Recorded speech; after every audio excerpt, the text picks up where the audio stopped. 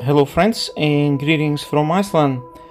As you know, today we had Blue Lagoon open, and the road to Blue Lagoon opened as well, and I used the chance to visit the area and launch the drone to the eruption site. So it's my first flight to this volcano. As you see, I have made it safely and returned back safely as well. In fact, I made 3 flights. But I do not have really long distance drone, so I can't go longer than 2 kilometers. But as you see, volcano is erupting and is very much active. We will go over the latest interview with Magnus Tumi Guðmundsson, professor of geophysics at the University of Iceland, and we will discuss the major points that he touched on in this interview. The land seems to be rising again in Svartsengi, and the end of the volcanic eruption at Sundhnukagigar is still not in sight. More magma is inflowing into the magma sill below the Svartsengi than is flowing out of it, and the inflow is clearly not decreasing.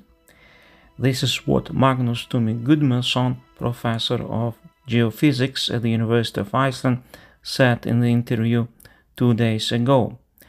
The eruption at Sundhnukagigar began with much force on March 16th and became the most powerful one among the recent eruptions of Reykjanes volcano.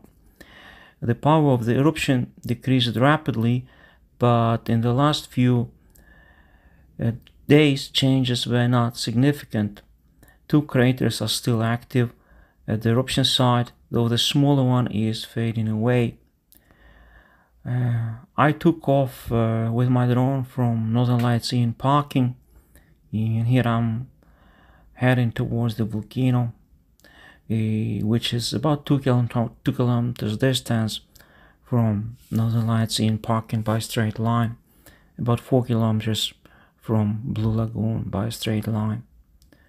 Here we are approaching the defense walls to the west of volcano, and there are some vehicles, probably rescue teams who are on guard for illegal hikers in the area.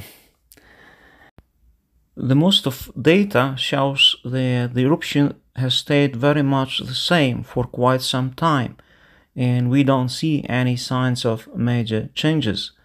It is not a big lava flow, it's about 5 to 10 cubic meters per second, similar to Fagradalsfjall back in 2021, but it's very common in such eruptions that last for a while, such small, steady lava flows, says Professor Guðmundsson.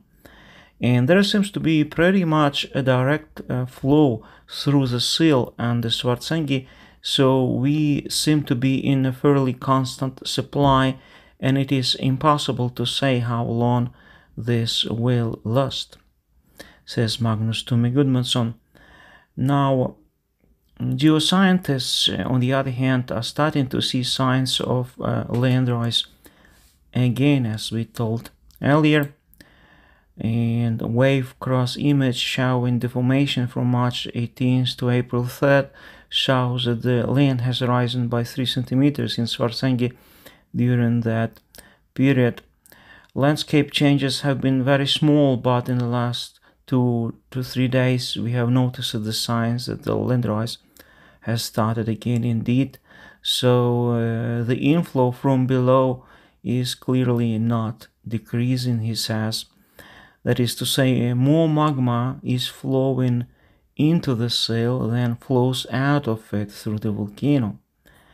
Therefore, there are no signs that the end of the eruption will be visible anytime soon. Magnus says it is possible that the eruption will go on for several months, as it happened back in 2021 with Fagradalsfjall. We need to be ready for this to last for quite some time. This fourth eruption at Sundhnukagigar in the last 4 months has lasted up to 10 times longer than its predecessors, according to Magnus, yet this eruption has not lasted 1/10 of what the eruption Fagradalsfjall lasted back in 2021, he adds. And what happens if this eruption goes on much longer? Magnus presents several scenarios. The lava could, for example, pile up, move in a continuous flow along the lava walls, and could even end up in the ocean. Another scenario is that it goes over the berms. The third scenario would be that the lava builds up a lot and moves in a northerly direction. And now we are flying back, crossing the protection walls, the lava berms.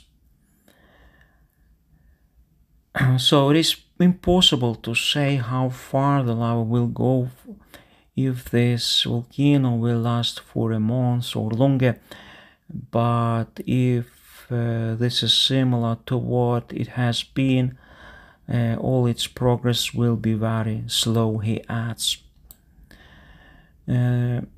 The magma flows under Svartsengi have been fairly constant for more than 5 months since the end of October, though you can say that this is a chain of events that has been going on here for 3 to 4 years, but not constantly, as the first disturbances in this area with significant seismic activity in some landrise were there already in place before Fagradalsfjall erupted in 2021. Then it's just a question of how long it will continue like this sporadically, but it is not an unlikely scenario that this eruptive state with either a long continuous eruption or repeated small eruptions will continue into the summer or into the autumn. There is no way to tell, says Magnus. Here you see Northern Lights in hotel with the red roof. But it is just something that we have to prepare for. It is a long way to deal with this. Now you can see the geothermal power plant of Svartsengi. Svartsengi, as I told, translates as a black meadow. This plant supplies hot water to Keflavik, the airport, and neighboring communities. And right behind it you see Thorbjörn volcano, north of Grindavik. And Blue Lagoon is visible in the background. It was fully packed with people when I arrived there. To the front you see Silica Hotel, where they cure skin diseases. As you see, Blue Lagoon parking was full of cars.